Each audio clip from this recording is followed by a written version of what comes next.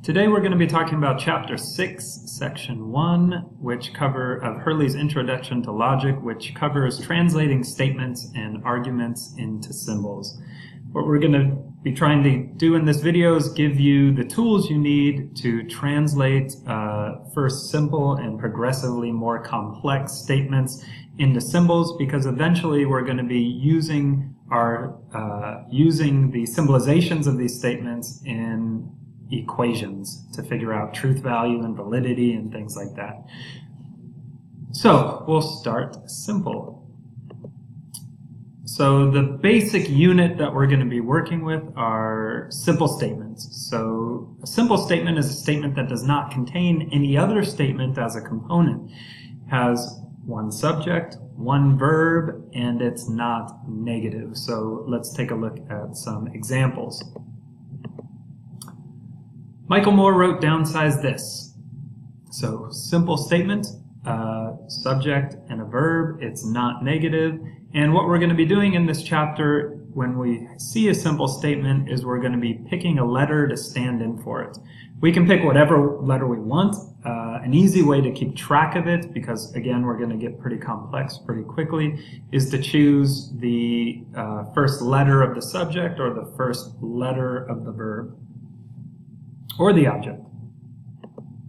So in this case, M. So we have M stand in for Michael Moore wrote downsize this. So whenever we see Michael Moore wrote downsize this in a passage, we would just substitute the letter M for that. The sky is blue. We could substitute S for that. We have a governor for California. Governor. At this point, I should thank Michael McNellis for some of these political examples. So this PowerPoint must have been written, part of this PowerPoint must have been written some time ago. So we have a governor for California governor. We could substitute just G for that. So whenever we saw that simple statement, we would write a G. So simple statements are the basic units that we'll be working with. But simple statements can be combined with other statements in all sorts of different ways. So the two basic tools we'll have are simple statements and the logical operators or logical connectives, which give us ways to connect simple statements.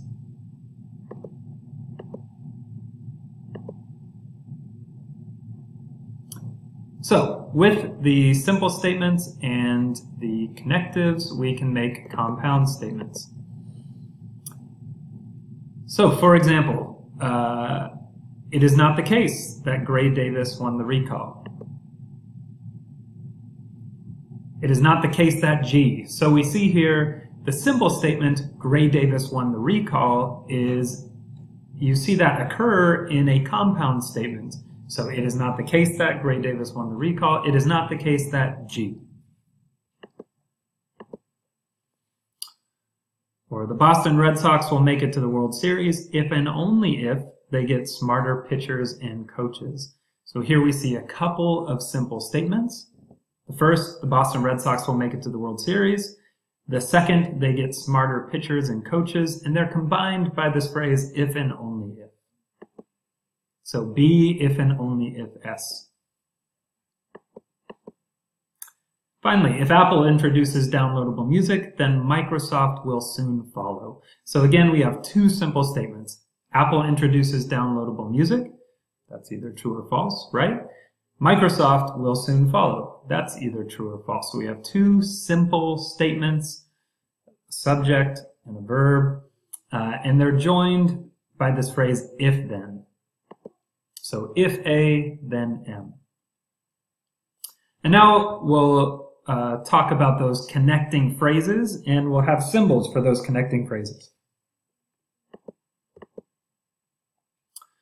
So the following is a list of the operators or connectives, the symbols, the name, and the function that they serve. So the first, we had earlier, it is not the case that Gray Davis won. We would capture that negation with the tilde operator. So the little squiggly line there, we call that a tilde. And that stands in for the English words not, or the phrase, it is not the case that, or it is false that. So it is not the case that Gray Davis won. That would just be tilde G, right? Or Gray Davis did not win. Again, tilde G. Or it is false that Gray Davis won. Tilde G. Then moving down to the dot. So a simple dot symbolizes conjunction. So conjunction, the dot stands in for words like and, yet, but, however, moreover, nevertheless, still, also, although, both, additionally, and furthermore. And one thing you might note is while some of these words have a different grammatical function, like the words and but, they actually serve the same logical function. So showing you that there's a conjunction that, and we'll talk about that a little more on the next couple slides. The next symbol is the wedge. So symbol D on a keyboard. That stands in for disjunction. So words that would stand in for are or unless. The conditional statements, we use a horseshoe to indicate that. Note the horseshoe points to the left. So, and it always points to the left. And that will stand in for words like if, only if, given that, provided that, sufficient condition for, and necessary condition for. Now, depending on what words the horseshoe is standing in for, that will make a difference as far as what appears on the left or the right of the horseshoe. But again, we'll talk about that in a little bit. Finally, we get the biconditional.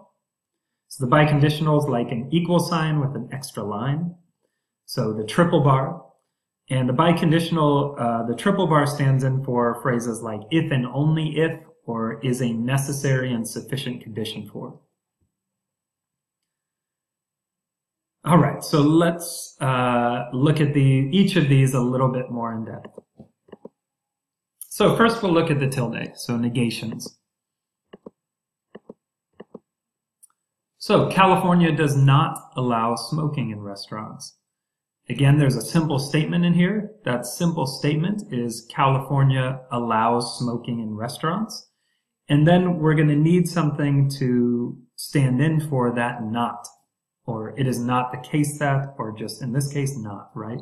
So remember, right at the top of the screen, we see that a tilde stands in for not. So it'll be tilde, and then we'll have the simple statement, California allows smoking in restaurants. So we might choose C for that. So tilde C. Dell Computers is not a bank. Again, we could choose the letter at the beginning of the subject. So D, and then it is not the case that, right? So Dell is not a bank. Simple statement, Dell is a bank, not the case. So tilde D.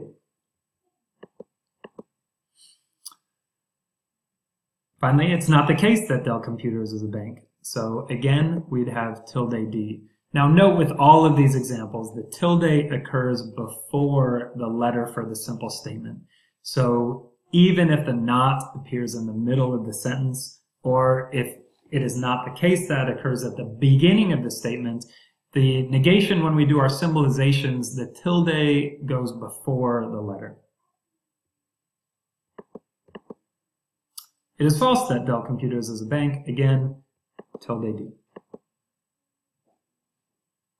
All right, so moving on to our next operator, conjunctions. So, former President Clinton idolizes Thomas Jefferson, and former President Reagan idolizes Alexander Hamilton. So here we have two statements. Former President Clinton idolizes Thomas Jefferson. The second statement is former President Reagan idolizes Alexander Hamilton. And we see that word and we recall that a dot stands in for the and. So here we could have C dot R. And that shows you the C statement and the R statement. So the and, the dot, occurs between the things it's bringing together. Another example, former President Clinton idolizes Thomas Jefferson, but former President Reagan idolizes Alexander Hamilton.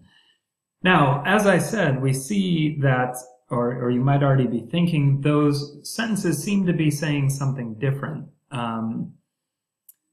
The first one's highlighting that they both idolize someone, and the second one is drawing attention to the difference between who they idolize with the word but, right? Even though that's the case, that they serve a different grammatical function, they serve the same logical function. In order for the first example to be true, both sides would have to be true, that Clinton idolizes Jefferson and Reagan idolizes Hamilton. Similarly here, in order for this whole statement to be true, the first statement would have to be true and the second statement would have to be true. So we symbolize them the exact same way, C.R.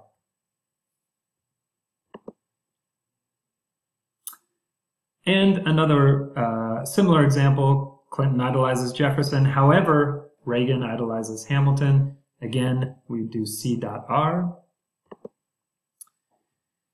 And this is an interesting example. So former presidents Clinton and Reagan raised funds to build a presidential library.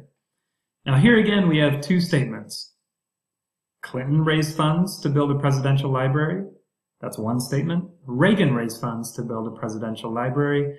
And then we have the logical term and. So we'll substitute for that a symbol. So again, we would get C.R. So you can see how if you have a compound subject, you'll automatically need a dot somewhere. And if you have a compound predicate, you'll need a dot somewhere. Moving on to disjunctions. So, Walmart expands retail globally, or Kmart expands retail globally. Two statements. Kmart expands retail globally. Walmart does, and Kmart does. So two statements brought together by this word or. We recall that the symbol for or is a wedge. So for here, we get W wedge K. Similar example, Walmart expands retail globally, or Kmart does. Now note our two statements here. One is Walmart expands retail globally. The second statement that these words stand in for, it says Kmart does, but what does does mean here? Here the does stands in for expands retail globally, right? The language is sort of referring back to something earlier in the statement. So we'd get Walmart expands retail globally or Kmart expands retail globally, which would make it just like the first example. So we'd get W wedge K. Another similar example, either Walmart or Kmart expand retail globally. So here again we have the compound subject, Walmart or Kmart do something. And we have this word either. We'll talk about this word either later on. It'll serve a more complex function later on, but right now it's just drawing your attention to one or the other. So again, we do W wedge K. And finally, unless. So unless Walmart expands retail globally, Kmart does.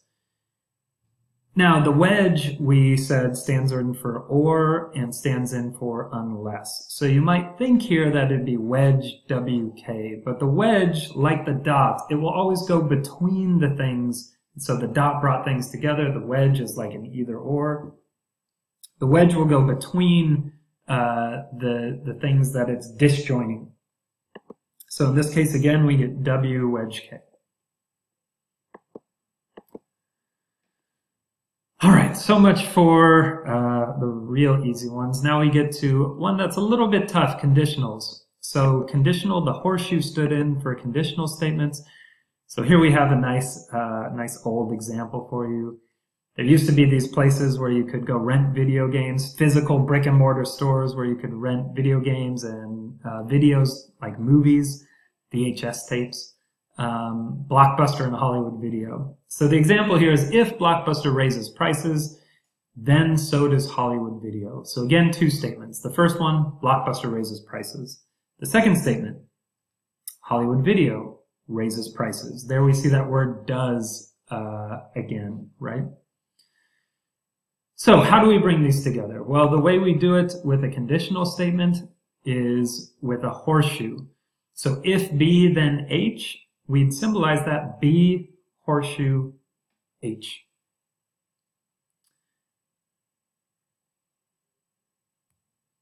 So the part after the if is the part that goes before the horseshoe. The then part is the part that comes after the horseshoe. So B horseshoe H. Now let's look at some complications. Blockbuster raises prices if Hollywood Video does. Recall that we've talked about the pieces of conditional statements before. The part that comes after the if in a regular if-then statement is called the antecedent. The part that comes after then is the consequent. So in the first example, Blockbuster raising prices, that was the antecedent, and the consequent was Hollywood Video raising prices. So the antecedent always goes to the left of the horseshoe. Now, in this example, we get Blockbuster raises prices if Hollywood Video does. So the part that comes after the if, again, is going to be the antecedent. So if Hollywood Video raises prices, then Blockbuster raises prices. That's what this sentence is saying. So the way we would symbolize that is H horseshoe B. Again, the antecedent, the part after the if, going before the horseshoe, and the consequent coming after. So remember that rule. Wherever you see an if, the part after that is the antecedent, with an important exception. And here is the exception. So here's the example. Blockbuster raises prices only if Hollywood Video does. Now, the rule I just told you was whenever you see an if, what comes after that is the antecedent. The exception to that rule is if you see an only if. If you see an only if, then what comes after the only if is the consequent, not the antecedent. So here, the antecedent would be first and consequent after the only if. So we get if Blockbuster raises prices, then Hollywood Video does. So we get B horseshoe H here. I'll talk a little bit more about that, why it's like that in class. All right, let's look at some other terms that indicate conditional statements. So Blockbuster raises prices provided that Hollywood Video does. So provided that is similar to just saying if. So Blockbuster raises prices if Hollywood Video does. So we would symbolize that in the same way that we did as if the if was right in the middle. So when you see provided that, just think if, right? So whatever comes after if and whatever comes after provided that, that's going to be the antecedent. A different case is implies that. So Blockbuster's raising prices implies that Hollywood Video does. When you see the word implies that, you can think of only if or you can think of then, right? So either of those indicate that what comes after those phrases is the consequent, and this example is like that. So Blockbuster's raising prices implies that Hollywood Video does. We get antecedent implies that consequent. So B horseshoe H. Now, on the quiz, there's going to be an example of a conditional statement. You can refer back to these slides about conditional statements to double check your answer. In the first chapter, we talked about sufficient and necessary conditions. We recall that the antecedent was said to be a sufficient condition for the consequent, and the consequent was a necessary condition for the antecedent. I gave an example. If I have $5, then I have at least $4. Having $5 is sufficient, but not necessary for having at least 4. And having at least 4 is necessary, but not sufficient for having $5. So event A is said to be a sufficient condition for event B whenever A is all that is required for B. So having $5, that's all you would need to have at least $4. You wouldn't need any more than 5 to have at least 4. Or having the flu is a sufficient condition for feeling miserable. So having the flu is enough to feel miserable. There are other things that could make you feel miserable, plenty of other diseases, or just feeling bummed out. That can make you feel miserable. But having the flu is certainly enough for feeling miserable, so we can say that's a sufficient condition. Now, we recall that the sufficient condition is the antecedent. So here, if we had A standing in for having the flu, we could just as easily have F. We can have whatever we want, right?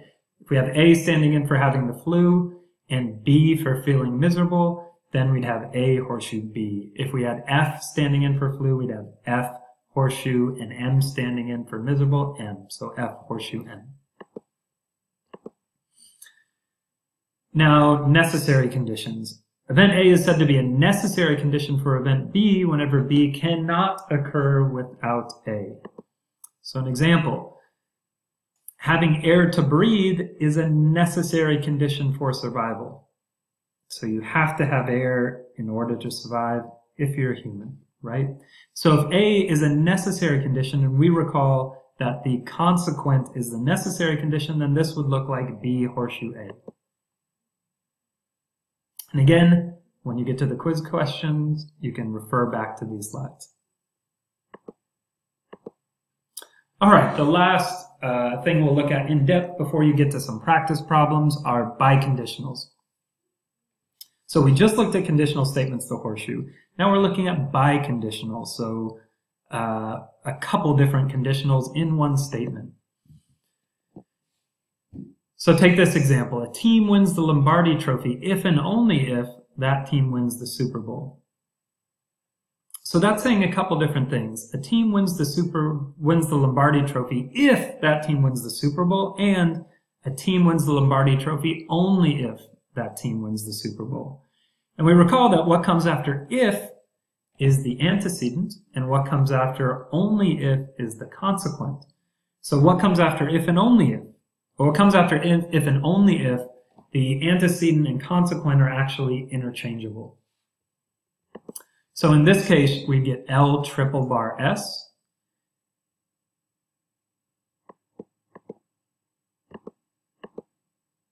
And that's equivalent to writing a team wins the Lombardi Trophy if that team wins the Super Bowl, and a team wins the Lombardi Trophy only if that team wins the Super Bowl. So it's like saying this in one neat statement and one neat symbolization. So the first conditional, if L, then S, and if S, then L. So that's what the triple bar stands in for. Another way of saying this would be to say a team winning the Lombardi Trophy is a sufficient and necessary condition for that team winning the Super Bowl. Now, a sufficient condition is the antecedent, so in that case, a team winning the Lombardi Trophy would be the antecedent, so L horseshoe S. But it also says it's a necessary condition, and the necessary condition is the consequent, so then we get S horseshoe L. Put them together, and you get L triple bar S. All right, so try out some examples yourself. So these 8 problems, take time, pause the video, do these 8 problems yourself, try to symbolize these statements, and I'll give you some time. So I'll pause a little bit in my speech. You can pause it then. Do these 8 by yourselves, do the symbolizations of them, and when I come back, I'll let you know the answers.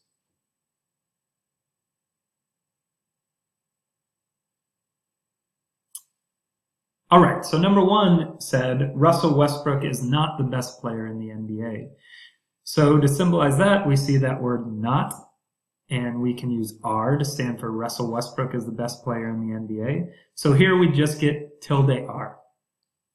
Number 2, Steph shoots threes well, but LeBron does not. We recall that this word but, a dot stands in for the but. So here we get S dot L. Or excuse me, S dot tilde L. So the simple statements here are Steph shoots threes well, LeBron does. So Steph shoots threes well, LeBron shoots threes well. They're joined by but, and then we also need to get a tilde in there to capture the not. So here we get S dot tilde L.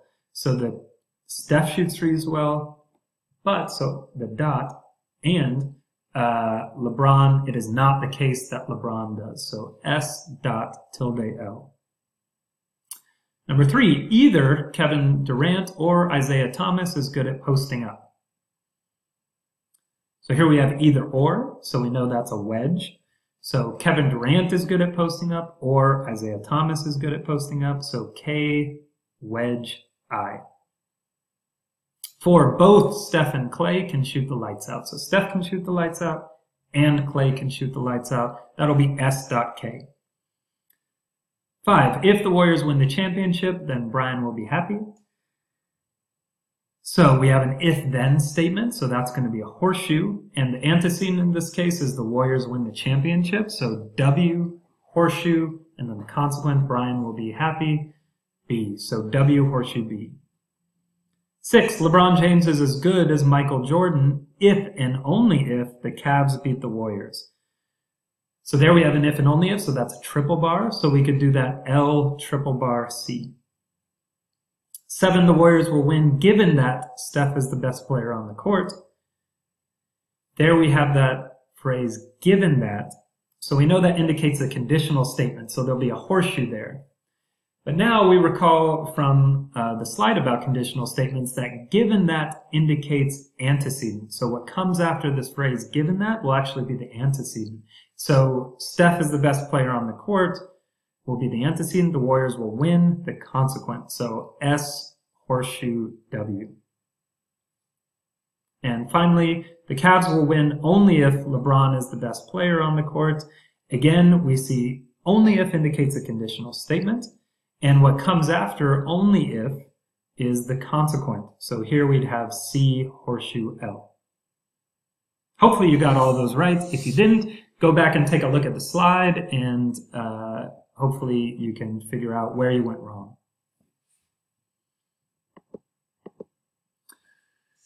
So now let's look at a problem that arises. So look at this sentence. Look at this sentence. Bob is cool, but Joe is awesome, or Rhonda is rad. Here we have 3 simple statements. Bob is cool, Joe is awesome, Rhonda's rad. And we have them joined by familiar terms, which we know what symbols stand in for them. So if we were going to symbolize it just how we read it, then it'd be B dot J wedge R. But now there's an issue here. The issue is that there's 2 ways to interpret the sentence and 2 ways to interpret the symbols. And the difference is really important. The first way we might interpret it, we might think the statement is saying Bob is cool and Joe is awesome, both of those things. And if those aren't the case, then Rhonda must be rad. So both of the first 2 things, or on the other hand, Rhonda is rad. Or the other way it could be interpreted is Bob is cool and one of the following is true. Either Joe is awesome or Rhonda is rad. So the 2 different ways again. Both Bob is cool and Joe is awesome on one hand, or Rhonda is rad on the other. Or the other way of interpreting it, Bob is cool and one of Joe is awesome or Rhonda is rad. So why is that a problem? Well, we can imagine a scenario. There's at least one state of affairs where interpretation 1 is true and interpretation 2 is false. So imagine the following case. Imagine that Bob is not cool, Joe is not awesome, but Rhonda is rad. So then recall look back at the first interpretation. There we had Bob is cool and Joe is awesome on one hand, or if those aren't the case, then Rhonda is rad. And here we have Rhonda being rad, so that statement would be true because it was Bob and Joe on the one hand, or Rhonda on the other, and Rhonda is rad, so this statement would be true. But then look at the second interpretation. Bob is cool and one of the following, Joe is awesome or Rhonda is rad. Now this way of interpreting it, we would need Bob to be cool for this statement to be true. But Bob is not cool, so that statement would not be true. So this is a problem. There are two different ways of looking at the statement, and in certain conditions, one would be true when the other is false. So we need to figure out a way to indicate which interpretation somebody should be going with. Luckily, there are some hints in English and written English to figure out which interpretation is right. And we have some tools in our logical toolkit to help us disambiguate between these two meanings. So the first set of tools will be parentheses. So parentheses allow us to group a couple of statements together to show that they fit together.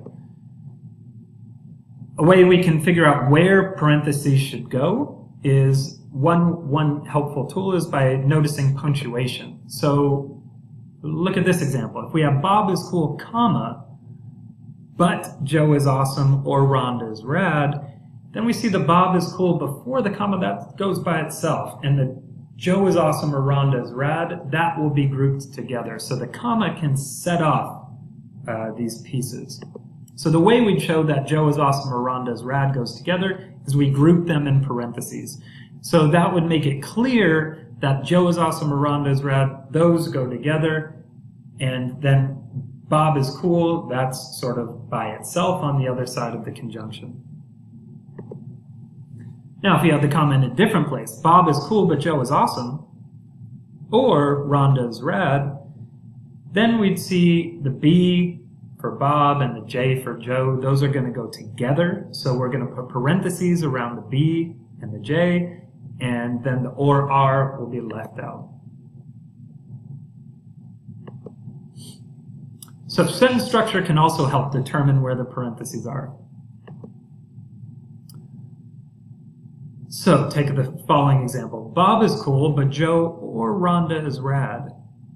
So here again we have three statements. Bob is cool, Joe is rad, Rhonda is rad. But note the Joe and Rhonda share a predicate, right? It's a compound subject leading to the predicate. So the Joe and Rhonda here are going to go together, Joe or Rhonda, that's going to go together with Bob on the outside. So we get B dot parenthesis J wedge R close parenthesis. And if it was the other way, Bob and Joe are cool, or Rhonda is rad, again we get Bob and Joe sharing a predicate. So we get the parentheses around B dot J, and then the wedge R will be on the outside. Finally, words like both and either can help. So very often the words both and either will open a parenthesis. There's one exception and an example in the text. We'll see if you can catch that in class, in our next class.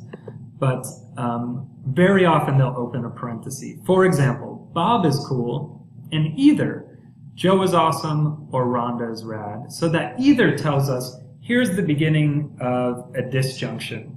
And it'll be the first disjunct until we get to the or. So Bob is cool, B dot, and now we get the either. So either very often opens a parenthesis, in this case it does, opens a parenthesis, and then we get the J wedge R.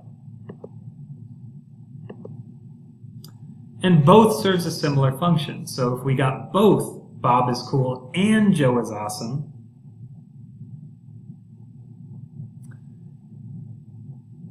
then we would see that B dot J, that will have to go together, or Rhonda is rad, that's going to go on the outside. So the both tells us we're starting a conjunction, and everything before the and is the first conjunct, and then what comes after the and, that will be the second part. So B dot J in parentheses or R.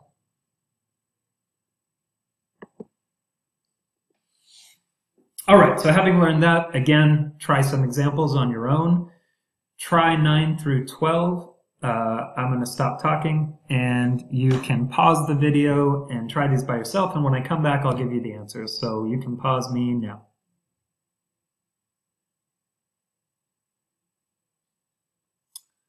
So, the first one, Draymond will win Defensive Player of the Year only if Kawhi and Rudy falter. So we see this term only if. We recall that that's a horseshoe.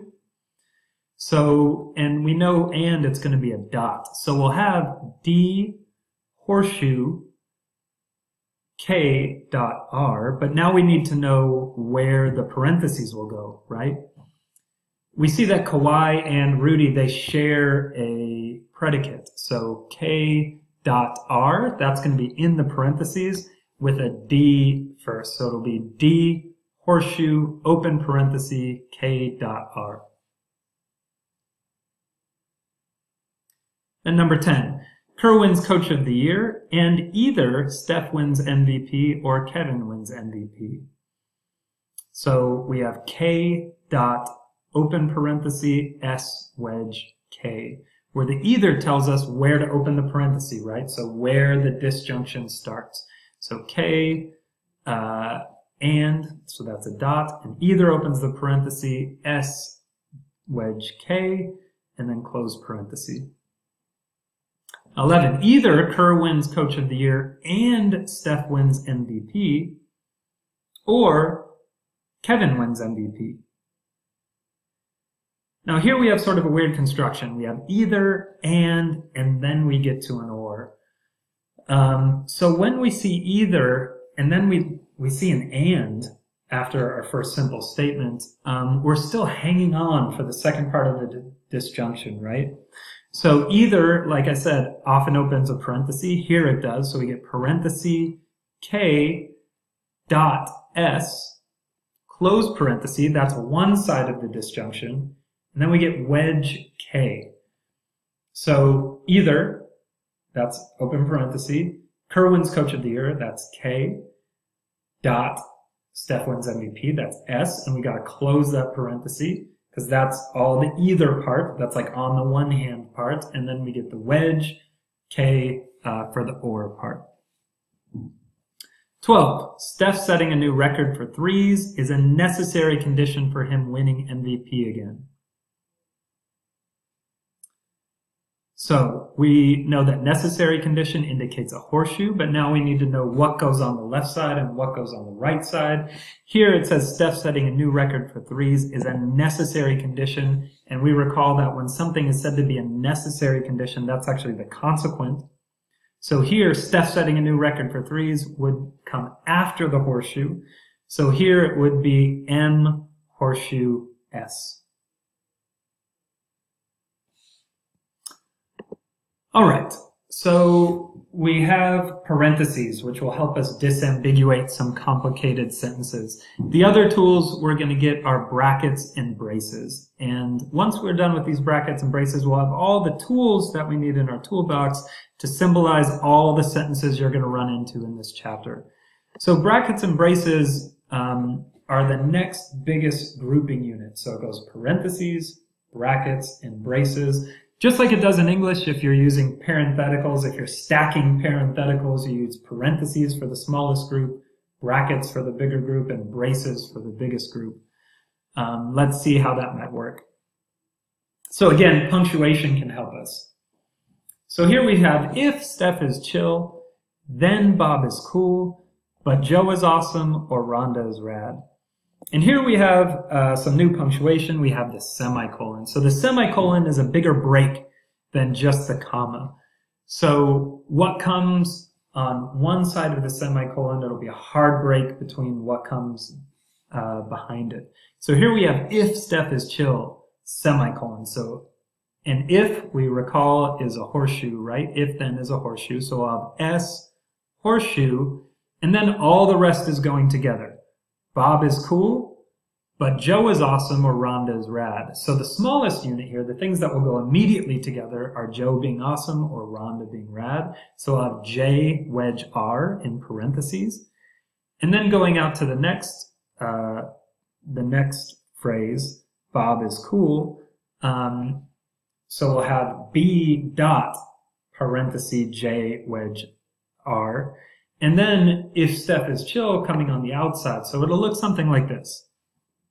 S, horseshoe, Then we open the bracket to show if Steph is chill, then all of this stuff follows. So if Steph is chill, then Bob is cool, and like either Joe is awesome or Rhonda is rad. So here the punctuation helped show us how to symbolize this. The comma showed us that the J or R were together. The semicolon showed us that everything after Steph is chill, that's all grouped together too. So the smallest grouping here are the parentheses. We move out, we get the brackets. Another example, if Steph is chill, then Bob is cool, semicolon, but Joe is awesome or Rhonda is rad. So note the difference between this sentence and the previous sentence is the difference between the comma, the placement of the comma and the semicolon. So remember, the semicolon is a harder break. So the two sides of it, those will be separated. So the first part, if Steph is chill, then Bob is cool. That's all going to be together. And on the other side, we'll get but, so the dot will be between these phrases, right? Joe is awesome or Rhonda's rad. So it'll end up looking like this. If Steph is chill, then Bob is cool. That's all together on one side of the semicolon, but, so that's the dot, and then Joe is awesome or Rhonda's rad on the other side of the dot. So these are importantly different, right? The first one saying if Steph is chill, then all the rest follows. The first one saying both if Steph is chill, then Bob is cool, and either Joe is awesome or Rhonda is rad. Sentence structure again can help. Take a look at this example. We're ramping up in complexity. It is not the case that if Steph is chill, then Bob is cool, but Joe is awesome or Rhonda is rad. So here we have the exact same sentence as the first sentence we looked at on this page, with the exception that we have an it is not the case that before all of it. So here, this sentence is saying it is not the case that, all that stuff in the first sentence, right? So here we would need a brace. We need a next biggest unit of grouping. So it is not the case that, and then all of the rest of what we put in that first symbolization. In the chapter, it'll talk about the main operator. Here, the tilde would be the main operator. It's the thing that's outside all parentheses, brackets, and braces. But we'll talk about that in class.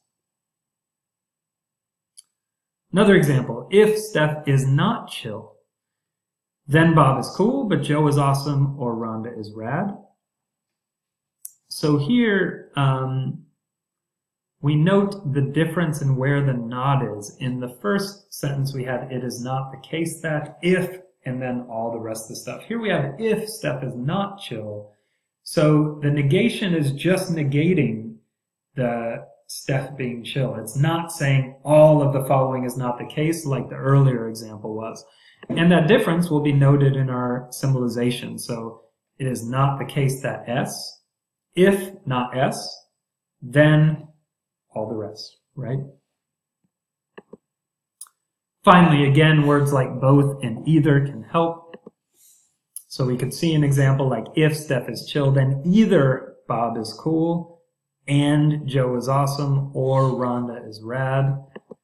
So we get, again, well, not again, importantly different. We'd get S, horseshoe, and then we'd open the bracket, open parenthesis, B dot J, close parenthesis, or R, close the bracket. So there we have if Steph is cool, or sorry, if Steph is chill, comma, and then all the rest follows. Then either, so either opens a parenthesis, Bob is cool and Joe is awesome. So we can close the parenthesis now because that's all going to be the first disjoint. So either both of those or Rhonda is rad. And all of that will be together inside the brackets. All right, finally, I know this is a long haul. You can take a break anytime you want. So we get to some special cases. Special cases dealing with negation. take the following example. Davis is not governor and the governor is not governor. So in this example, neither one of them is governor, right? And we see the and that joins them. So the simple statements here, Davis is governor, the other statement, governor is governor. So both of those are negated and they're joined by an and, so joined by a dot. So unsurprisingly, our symbolization would be tilde d dot tilde g. So both of those are not the case, right? Davis is not and governor is not. Now, this one is importantly different. Not both Davis and the governor are governor. So here we have not both. And recall that I said both, the words both and either, generally they're going to open a parenthesis.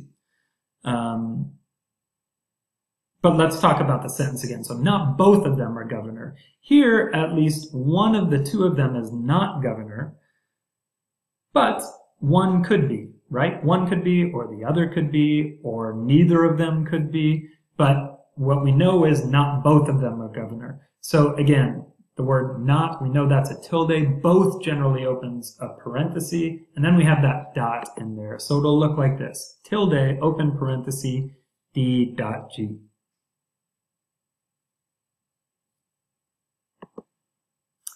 Then either Davis is not governor or the governor is not governor. Here we have an either or.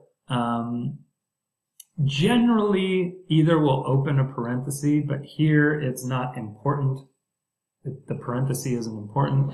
But let's talk about the sentence. Here, at least one of the two is not governor. So either on the one hand, Davis is not or governor is not.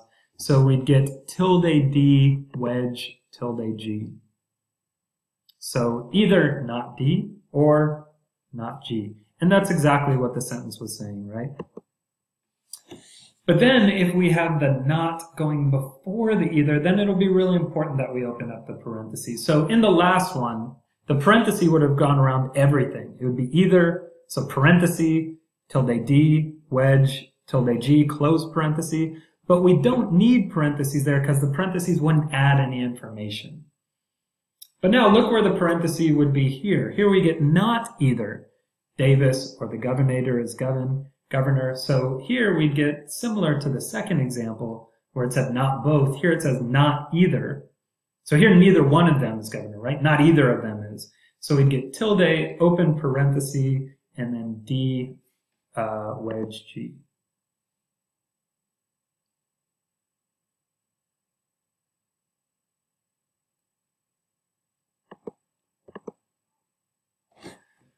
Yeah, we'll see this phrase too, and this will be, I think, the last slide before I'll turn you loose on some more examples and then the quiz. So here we get neither Davis nor the governor is governor.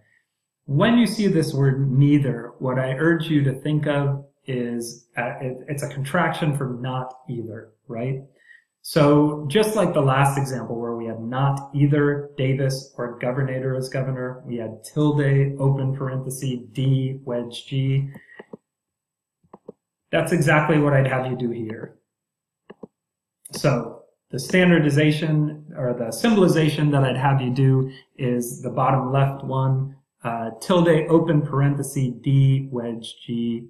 Note that that's actually equivalent to saying both not Davis and not governor. That's equivalent to saying not either of them is governor. So you could either say not either of them is governor, or you could say Davis is not and governor is not. They're saying the same things. They're saying neither one is, right? So those two symbolizations are actually equivalent, but again, I urge you to use the one on the left, the first translation, because it makes it's a shorter step. Not either, just tilde, open parenthesis. And then when you get to the or, that's when you'll drop the wedge. All right, so go ahead and do these final examples here, and then we'll get to some quiz questions. Again, I'll shut up so you can pause it, and you can do and then I'll explain the answers afterwards. So you can pause me now.